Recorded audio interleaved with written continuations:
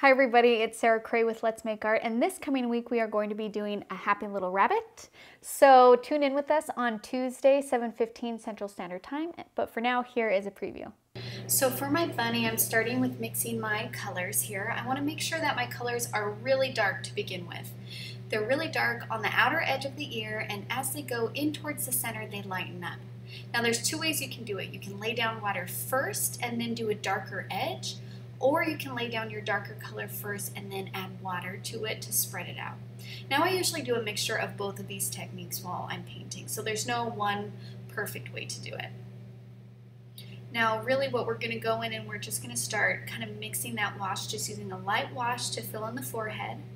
And then I'm going to go to the other side of the ear. I want to make sure it's nice and dark, and then just use that water to kind of spread it out and lighten it out as I go towards the middle. Now you can add layers too, so if the first wash you lay down is just not dark enough, you're welcome to go back and add a little bit of a darker wash on top of that.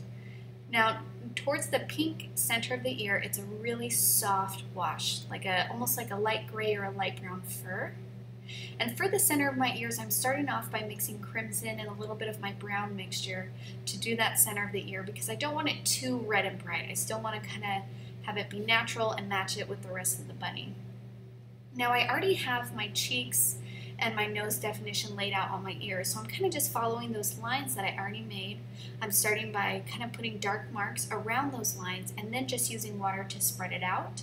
And when I do that, I have a natural value change from dark to medium to light.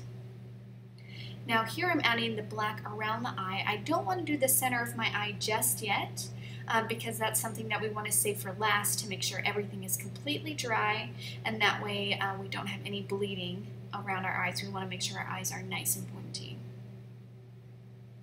I mean sharp. Our eyes are nice and sharp.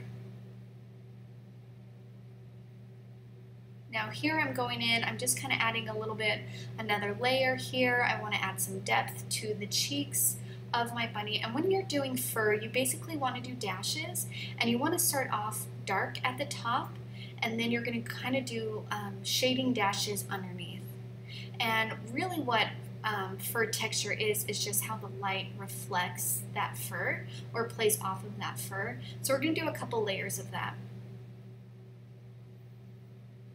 To do fur textures, they're basically just like dashes that you do kind of across the plane to show that there's shadow there, that there's another layer on top.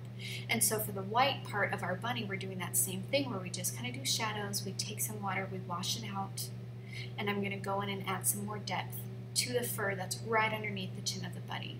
Now that area is going to be more shadowed than another area because it's underneath the mouth, so it gets the least amount of light here because it's farther away from us. The nose and the mouth are close to us because they're sticking out, but the chest is farther away from us, so it gets a darker color than the nose or than the forehead.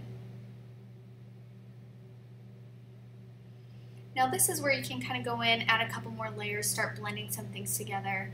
To blend, you just kind of take a clean brush and kind of smear some colors together if they're looking to just disjoint it. For the eyes, I want to start off with adding just pure water, and then I drop in the black color on top of that. If you do it that way, you get the darkest black from the watercolor as opposed to just using the straight black watercolor. So I'm spreading the rest of the black around my eye except for that white highlight that's on the top. And then I'm adding a little bit more depth to my lips, around the nose, and a little bit on the ear.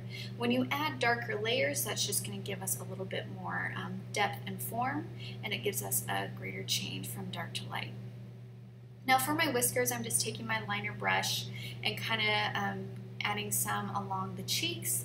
There's kind of some coming out the top of the eye and the bottom, almost as if long eyelashes.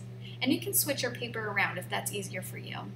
And then I'm going to take my bleed proof white and just start doing some detail fur. There's a couple white whiskers on the bottom, and then I'm doing a little glare at the very bottom of the eye, and then a little bit of fur near the center of my ear. And then I'm going to take my brush and kind of just finish off some detail work, blend some colors a little bit more, add a little bit texture, and that's it. Should I do it again? I think that's good.